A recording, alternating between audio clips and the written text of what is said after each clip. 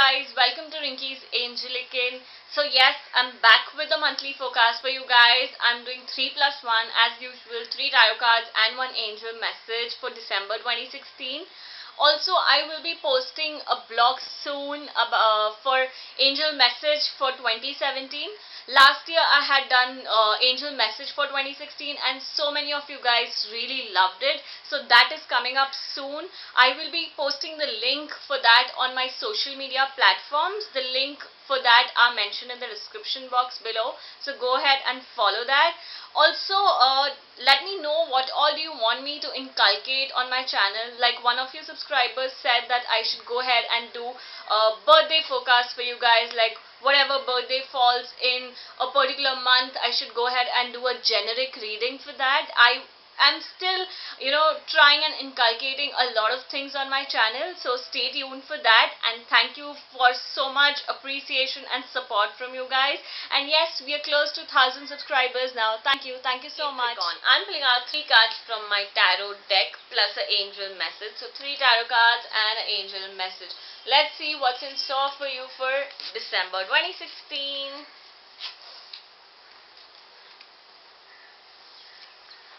The first card that I have for you is a card of Pentacles. This is a very strong card. So this month it's telling you that you have that sense of loneliness within. Even though you feel like life is going good, everything around you is good, you are doing financially well, but at the same time you feel you don't have that one person to share your things with, to rely 100% upon. So this is a month where you'll start feeling a bit lonely. Even if you have a partner, the other person isn't giving you the time that you need. So somewhere this month you are going to get that feeling. So it's okay, it's just timing, it's just temporary, and it would go away. The Tower for you this month is particularly telling you that you have negative thoughts within. So somewhere December is a month where negative things start popping up in your head, and then you realize, what is this for? Why am I even getting negative thoughts? So this is card particularly telling you that you have fear of losing. So just don't get that fear out of your head. You aren't going to lose anything, but it's just that temporary phase.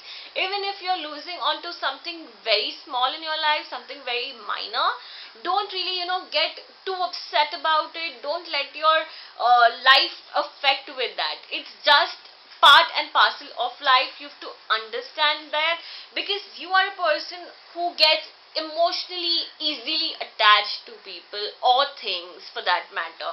So don't do that. This is a month where it tells you, it will teach you more rather, to just be very open about things and be very practical about things. Though you aren't going to learn, but there is certain thing that's going to change your perspective towards life for together. And the last card that I have for you is Judgment. So Judgment tells you, you have strong opinions, you have strong intuition power for that matter. So somewhere, you feel that your intuition works, but all this while you haven't used it, you haven't understood it completely, how it works or whatever. This month, particularly December 2016, just work according to your intuitions. Your intuition is giving you exact thing that needs to be done, but you aren't really taking that into consideration. Don't do that. Go ahead with your intuition and it will work well for you. Angel message. Angel message for you is honoring your true feelings. Like I said, there might be a time where you might feel lonely or you might feel sad about it. So angels are telling you, honor your feelings. Tell the other person that you're feeling bad about a certain thing.